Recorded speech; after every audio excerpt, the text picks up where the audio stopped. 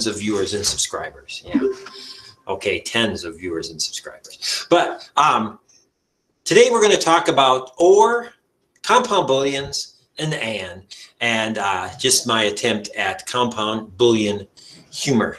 So today is kind of a cool day in the world of logic, where we're going to make our logic a little more complicated by adding and, or, and not to our Booleans, which make them way more powerful and flexible. We're going to be adding our first, the first section of this lesson, though, is talking about these evil, complicated, nested if statements. And as I've shown you before, I hope, this code folding or hitting those little pluses and minuses really help with your if statements and keeping things organized. I'm going to start today's lesson with a video. It's a 6-minute video from a colleague I don't know. He's teaching this lesson for the AP. Some students are taking this course completely on their own through the AP. It's a complicated thing, but their teachers are just assigning them these videos to watch. And I thought this one was, and I watch them to get ideas too. I thought this one was particularly good. So we're going to play this video in class here. And I'm going to mute myself so we don't have that weird echo. And here we go. My name is Tim Gallagher, and I'm an AP Computer Science teacher from Winter Springs High School, just outside of beautiful Orlando, Florida. And today's topic is 3.5. This is compound Boolean expressions. And in today's video, the first of 3, we will be introducing nested if statements. So what will we learn? Our learning objective is that we're going to be representing branching logical processes by using nested conditional statements. And those are basically just if statements within other if statements. Let's look at an example. So here I've got a program that I wrote called Nested If Tester. And it starts out, I have an integer called number that I initialize to 36. Then I've got a series of if statements. And in the first one, I check to see if number is greater than 20. It is. So then it goes inside the curly braces to my second if statement. And here I'm looking to see if number mod 6 equals 0. Basically, I'm checking to see if number is divisible by 6. It is. So it's going to go to this first print statement, and it's going to print out number is greater than 6 and divisible by 6. Great. So that's an if statement inside of another if statement. What if I change the number to 40? Well, same situation. I'm going to see, is my number greater than 20? It is. So I'm going to go inside again to the second if statement, but here, number 40 is not divisible by 6. So it's going to skip over this if and go to the else associated with it. And it's going to go to the print line and print out that number is greater than 6, but not, or number is greater than 20, but not divisible by 6. Again, looking at the if statement inside of the if statement. But now, what if I set number equal to 12? Well, here, when I go to the first if statement, is number greater than 20? It's not. So here, I'm going to skip over the curly braces and go right to the else, and it's going to print out that number is not greater than 20. Now, you might say, well, wait a minute, but number is divisible by 6 because it's 12. And that's true. However, because the second if statement where I checked for that mod 6 is inside of the first if statement, and the first if statement evaluated to false, I never get a chance to check for mod 6.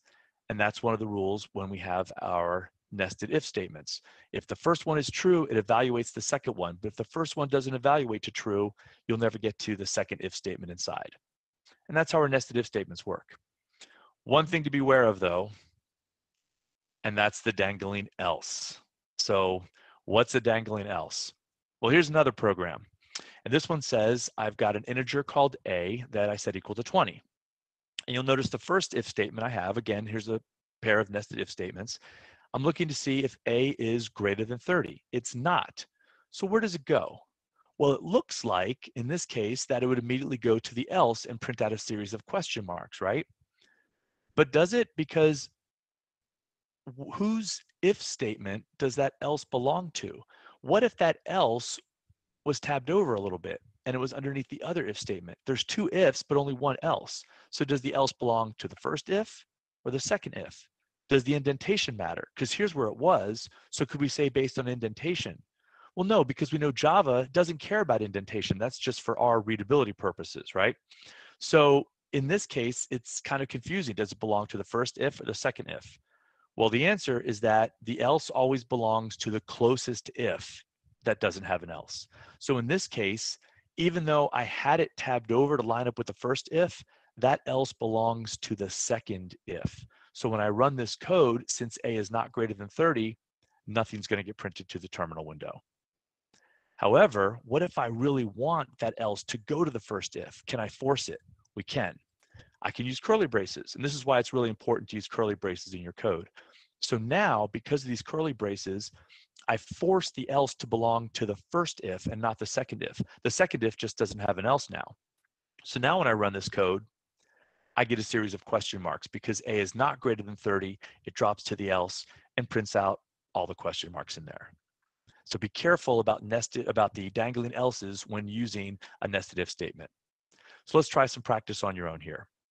I've got a code segment. I've got two variables, age and a Boolean variable called isLate, and a series of if statements. Why don't we go ahead and pause the video here and evaluate what does this segment display, and when you're done, hit play again and we'll go over the answer.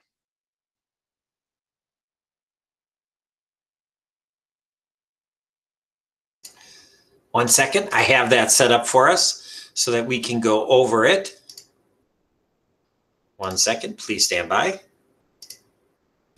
Here is that code, and looking at that code, what is that code going to display? I challenge you to take a few seconds to stare at it and try to figure out what that code will say and be prepared to explain what you think that code will say. Check it out.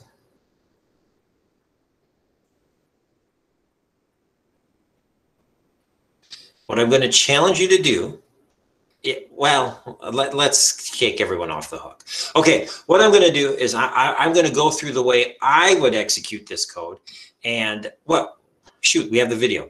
Let's go through what the video says the code will do. Why not listen to the expert? Here we go. All set? Okay, here we go. So what does this print out? Well, it looks like it's going to print out line number 2 and line number 4. Let's look at why. Well, age is equal to 16, and isLate is a Boolean that sets it false. So the first if statement asks if age is greater than 10. It is. So it's going to go inside to the second if statement. If isLate, well, isLate is false, it's not true, so it's not going to print out line number 1. But it is going to go to the else that belongs with the closest if and print out line number 2. Then it's going to skip over this else because this else belongs to the first if, and we already evaluated that to be true.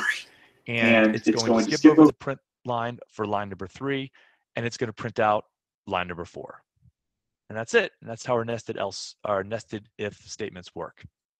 So what should we take away from here?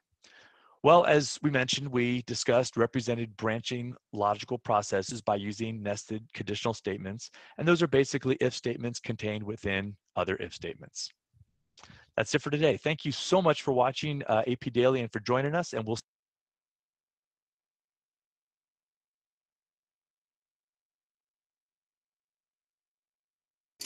Sorry about that unmutedness. That was my fault. I can't wait to hear what it sounds like on the recording. Sorry about that. Dangling ifs.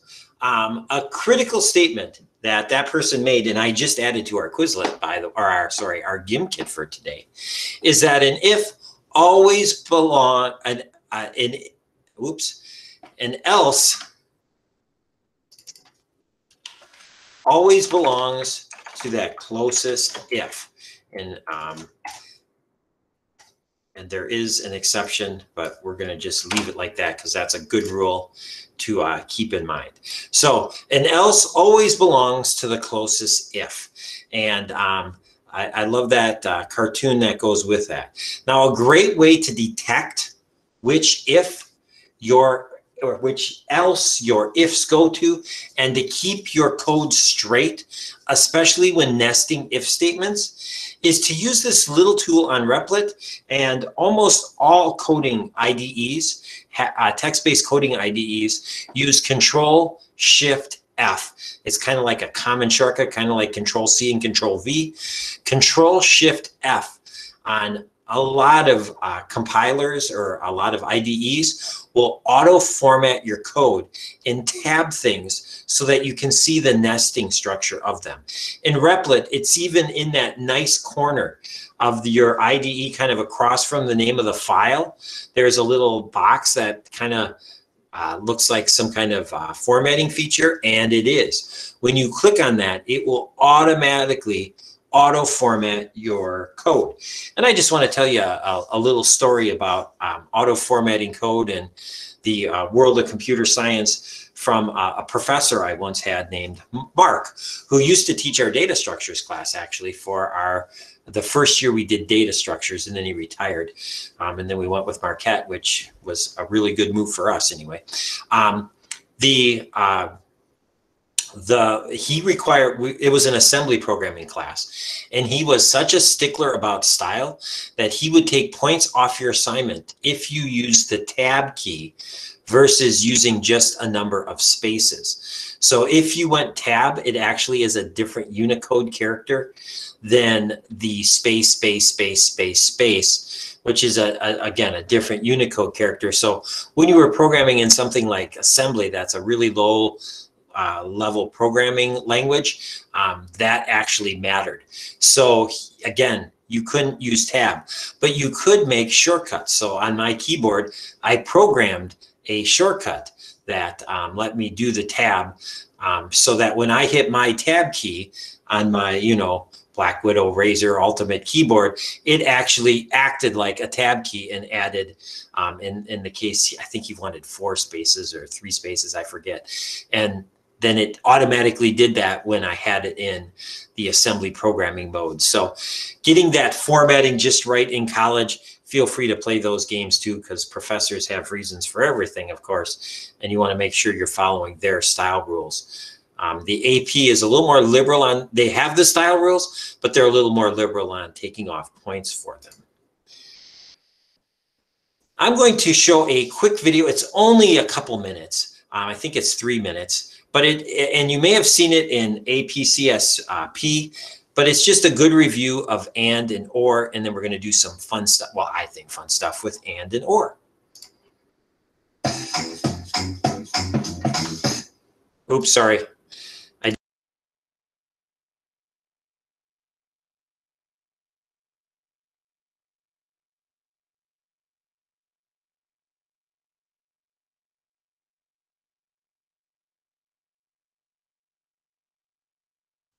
Rody, you're muted. Funny, is my struggle real? Sorry, I was on the wrong slide. I'm muted. What is going on today? Come on, Rody, wake up. Sorry about that. This is the auto formatting tool on your IDE for Replit. So if you push this button here, your code will be tabbed or set up or formatted just the way you want it. And it's a great way to see where your ifs and else are connecting. For those of you who already finished that animal challenge, very, very helpful tool, right? To be able to know where the whole point of that nesting if challenge, what was related to that, and being able to do that right is really, really cool. So feel free to use that auto formatting tool in the future. This is the code.org video that goes over and or.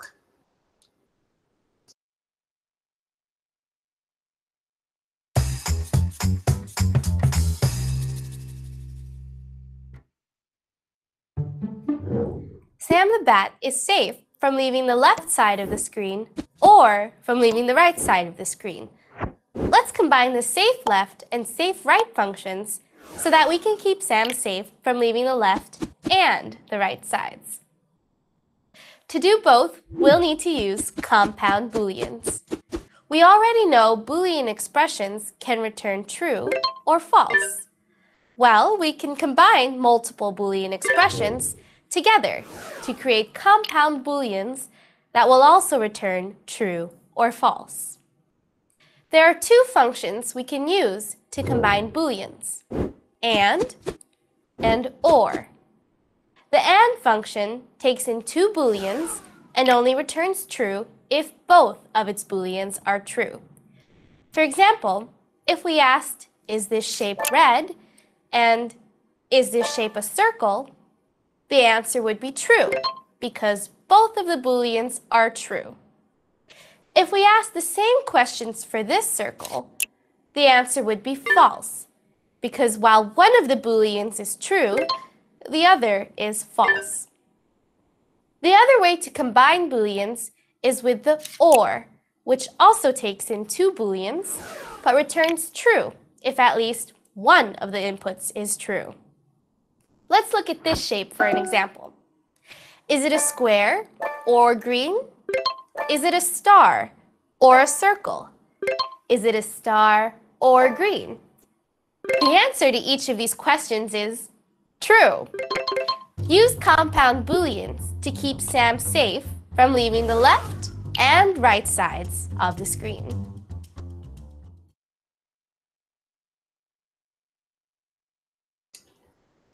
Hey, I remembered to unmute myself. I'm getting so much better at this. First, I want to talk about your parents, especially if your parents are strict. If you are lucky enough to have strict parents, they are a classic example of an AND statement because both things need to be true in order for the statement to be true. So, for example, when you were a little kid and you were eating your meal, you would be like, do I have to eat my hamburger, fries, and green beans? And your parents would be like, you have to eat them all before you can leave the table. So you finished your hamburger, and you had to finish your fries, and you had to finish your green beans, and you couldn't leave the table until you ate them all. All the things had to be taken care of, or you couldn't leave.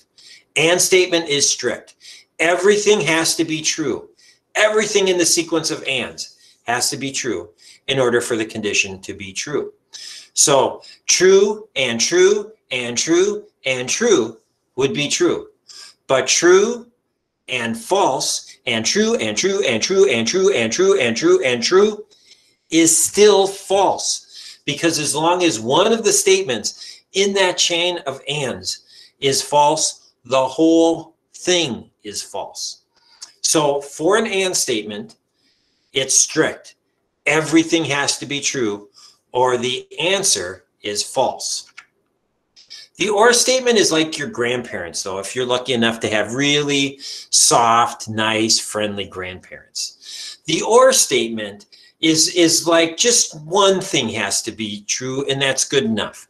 So if you were eating that same meal at grandma's house, and you ate your hamburger, you ate your fries, but you were like, can I go even though I didn't eat my green beans? Your grandparents were nice to you and said, sure, because it was true that you ate your fries. It was true that you ate your hamburgers. Even though it was false that you ate your green beans, that's good enough.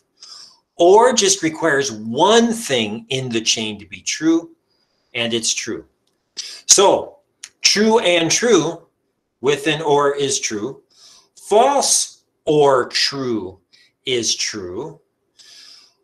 True or false is true. The only time it's not going to be true is if it's false or false. False or false is going to stay false.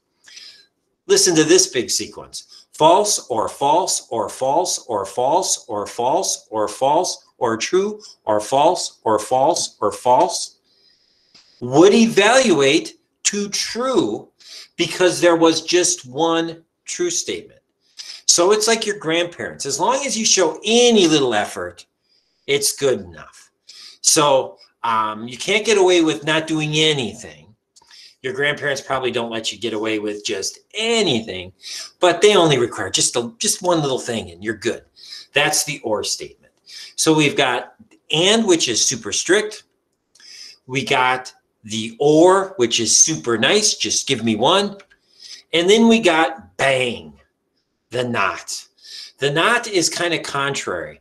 Like if you're lucky enough to have a little baby sister or baby brother who's always saying, no, no, no, no, no. Whatever you say, they say the opposite. So if you say it's day, they say it's night. If you say it's hot, they say it's cold. If you say it's true, they say it's false. What the bang does, the exclamation mark, the Boolean not does, is it takes the condition that currently exists and flips it to the other state. So if I say not true, that would evaluate to false. If I say not false, that would evaluate to true. And it flips the logic of whatever situation you're in. Let's take a look at what we call truth tables, which you may have seen if you took intro to, no, I don't do that in intro to programming anymore. You would have seen in, I put it into app inventors or app creators, depending on when you took it. It's basically the same course. So, except for this year where we're using Snap because we don't have our Android devices. But let's say we have a Boolean 1 and a Boolean 2. And we connect those with an and statement, kind of like that if statement listed there on that table. So if we go true and true, we get true. If we go true and false, we get false. If we go false and true, we get false. And if we go false and false, we get false. See how the and statement is like your parents, strict. A truth table for or is like your grandparents. As long as one is true, you're good. So true and true is true, true and false is true, false and true is true, and false is false. And it's kind of organized that way for you on that nice, neat table. Some of you may have noticed a pattern that computers definitely exploit.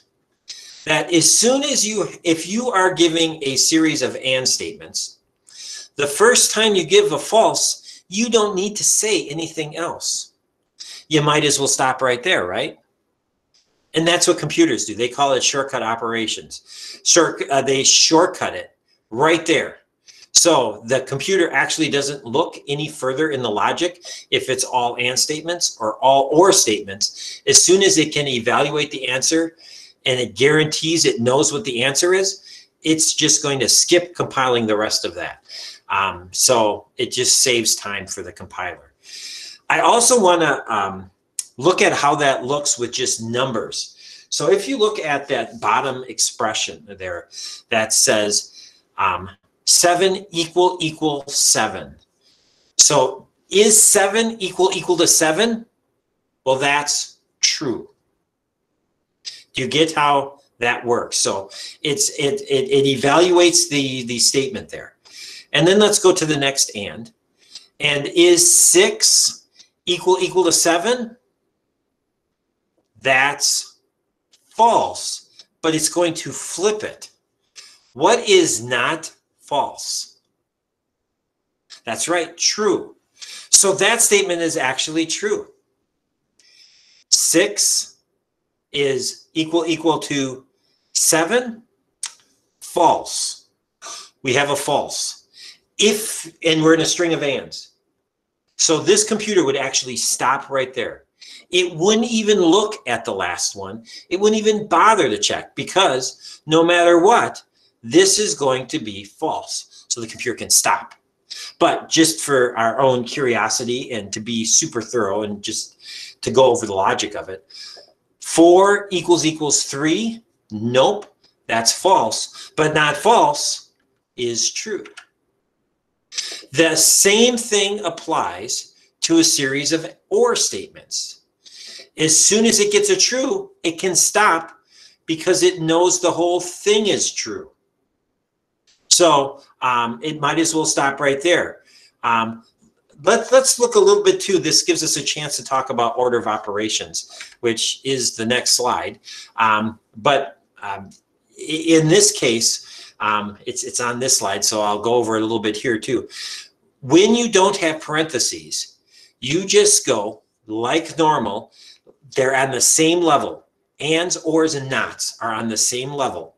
So you just would go in order from left to right. So true and true is true. True or false would be true. True and false would be false. So that result of n is false. Now in this next case, we do it a little different because we have parentheses. And parentheses still mean first. So in this case, it goes true and false. True and false would evaluate to false. False or false is false. So that's how that works with order of operation. You do left to right, unless you have parentheses, in which case you do that first. So I have an expression right there. I bet you can solve it. Let's be brave and wake up a little bit and hope. Put in, don't hit return, but put in the chat window what you think this big statement on the bottom, which is the same logic is in the middle there. But what do you think the answer is going to be? I'll give you a hint. It's either going to be true or false. But don't hit return yet. Just type it in and then we'll waterfall it into the chat window. So could everyone decide whether that is true or false? True or false?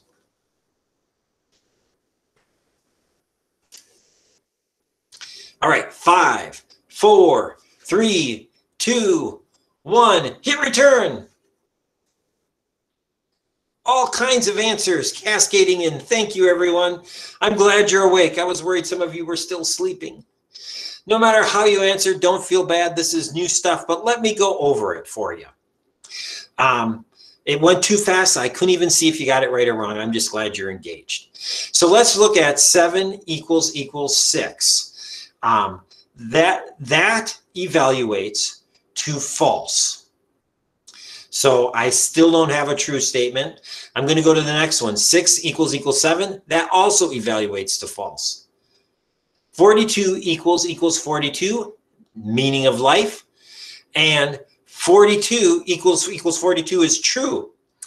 As soon as I have a true, guess what? The whole thing is true. So I could have stopped right there because this is a string of ors. So as soon as one thing's true, the whole thing is true. But just out of curiosity, 4 equal to is false, and not false is true. So not false is true. So it is false or true or true. And I only needed one true. As soon as I had that first true, the whole expression in this case was true. Getting the hang of this just requires practice, in my humble opinion. So what I've done is inside a Google Classroom, I'm going to take a few minutes and we're going to do it right in class. We have plenty of time. We're going to do it right here. I have put some code tracing practice into your Google Classroom, and I'm not going to grade it or anything. If you want to hit turn it in, that's fine, but I'm not going to grade it or anything. But what I challenge you to do is go to that thing, and it's going to ask you to type true or false. False or true is true. And you'll notice it will capitalize it. That's because it actually, it's Google Sheets and it's converting it to a Boolean. And that is the correct answer. And there also is if and an else if practice in there. Oops, I can't. Well, except for the system out, which is done for you. But sorry about that. I'm going to just give you a couple minutes here, and I'll go to GoGuardian, so I'm available to help, and just ask you to spend some time, and I'll kind of watch. If I really just want you to focus on the true or false, getting the hang of that. But if you get done early, feel free to do those Booleans. Good practice.